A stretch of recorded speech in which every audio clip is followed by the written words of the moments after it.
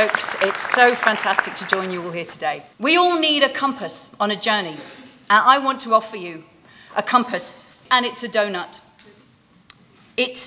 And by the way, this is a health warning. You don't actually need to go out and eat donuts. Please don't eat donuts. I don't want to add to the global health crisis here, okay?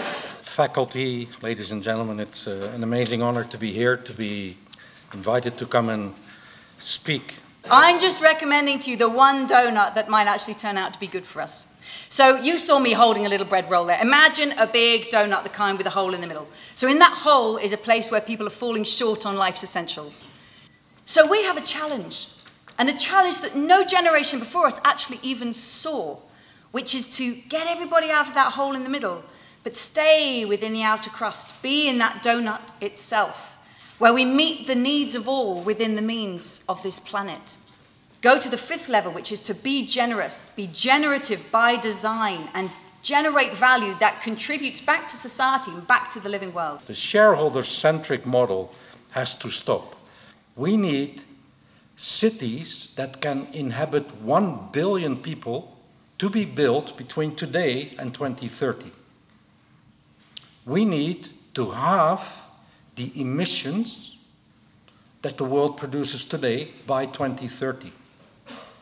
6.4 million people are truck drivers today. 4.4 million of those will be out of a job by 2030 as a result of self-driving trucks.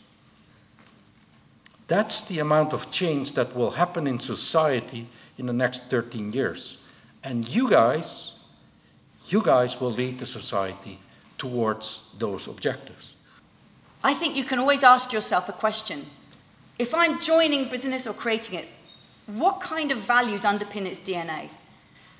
So as you go forward, I strongly hope that you have the vision, the creativity, and the determination to put purpose, your living purpose, at the heart of what you do in your work.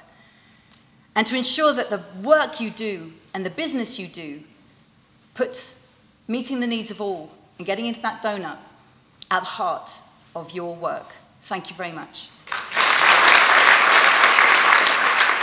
The origin of the word leadership is pathfinder. That's what all of you are, pathfinders. I wish you great success, great happy night, but keep your eyes open and please go find the path. Thank you.